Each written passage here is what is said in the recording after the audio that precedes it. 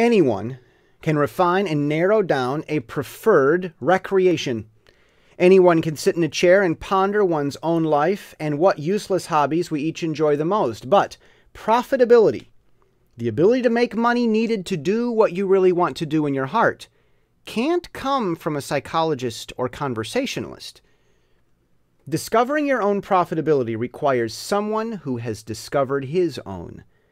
We need feedback from friends and family. These are useful, but even more, we also need information, facts, challenges, and someone to teach by example on how to quickly get to the point. And that is the point. I'm Jesse Steele, jessesteele.com.